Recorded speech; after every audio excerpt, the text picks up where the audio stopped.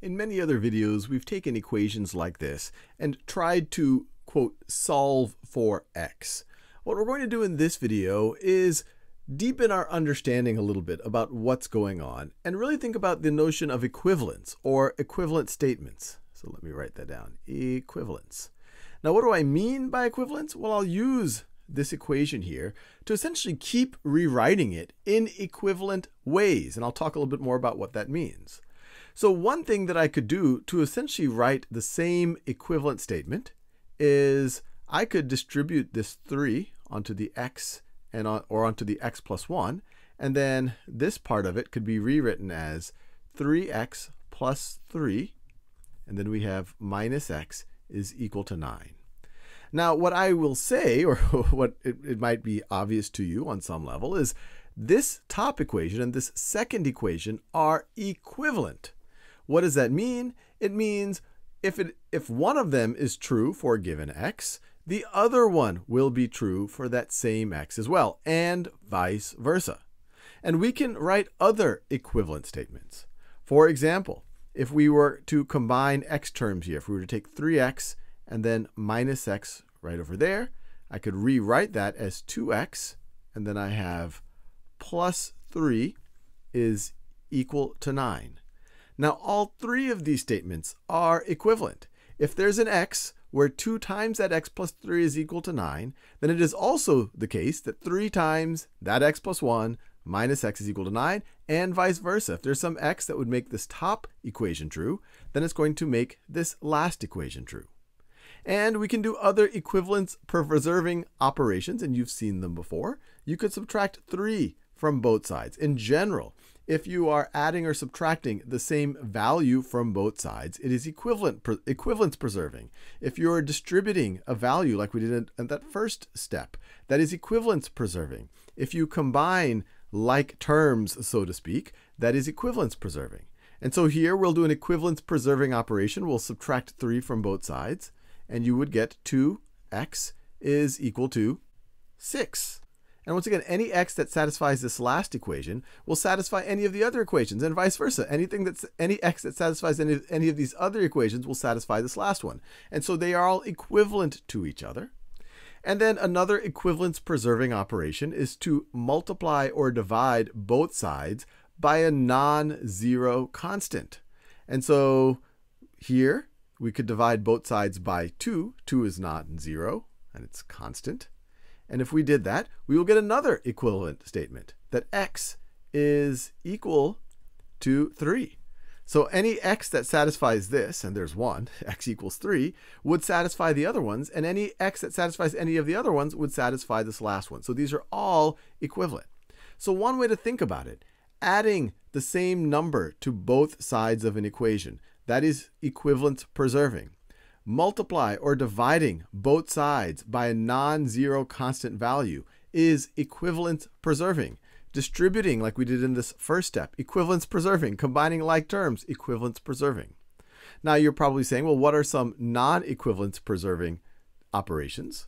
Well, imagine something like this. Let me just start with something very obvious. If I said that x is equal to 2, a non-equivalence preserving operation is if I were to add or subtract or multiply or divide only one side of this equation by a value. Let's say I only added 1 to the left side. Then I would have x plus 1 is equal to 2. And it is not the case that anything that satisfies this second equation satisfies the top equation or vice versa. X equals 2 clearly satisfies the top equation, but it doesn't satisfy the second one. That's because we did a non-equivalence preserving operation. Likewise, if I only multiplied the right-hand side by 3, I would get x is equal to 6. Well, by only multiplying the right-hand side by a value, it's not the case that anything that satisfies x equals 6 will satisfy x equals 2. That is somewhat obvious here. Now, there's a little bit trickier scenarios. Let's say we have the equation 5x is equal to 6x. Now, one temptation is, well, I want to do the same thing to both sides. I could just divide both sides by x. What will happen in that scenario? Well, if you divide both sides by x, you could think that an equivalent statement is that 5 is equal to 6. And you know that there's no x for which 5 is equal to 6. You can't make 5 equal 6 or 6 equal 5. And so this would somehow make you imply that, okay, there's no x that can satisfy. If you assume that these were equivalent statements, you'd say there's nothing that could satisfy 5 equals 6, so maybe there's nothing that satisfies this top equation. But this actually isn't an equivalence preserving operation, because you're actually dealing with a scenario where x is equal to 0, and you're dividing by 0. And so you have to be very careful when you're dividing by a variable, especially if the variable that makes that equation true happens to be 0. And so in order to be clear that you're preserving equivalence here, the way that I would tackle it is I would subtract 5x from both sides.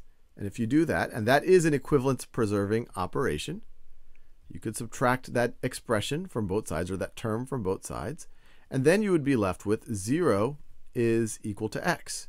And now 0 equals x, and 5x equals 6x. These are equivalent statements. They are equivalent equations. Anything that makes this one true is going to make that one true, and anyone that makes that one true is going to make this one true. Now, one last thing, you might have heard me say you can multiply or divide by a non-zero value, and that's going to be equivalence preserving.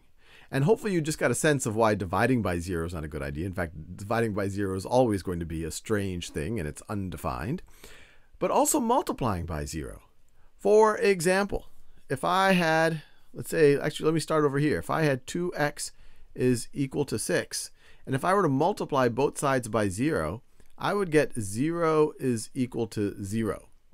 And 0 equals to 0 is true for any x. 0 is always going to be equal to 0. But the problem is that first statement isn't true for all x. It's only true for x equals 3. So these two are not equivalent statements. They have a different set of x's that will satisfy them. And so you have to be very careful when you're dealing with things that are either are 0. You can add or subtract zeros, and obviously that's not going to change things much. But when you multiply both sides by 0, you can start getting things that are not equivalent statements. And when you multiply or divide by things that could be 0, like variables, that also is a dangerous game to play.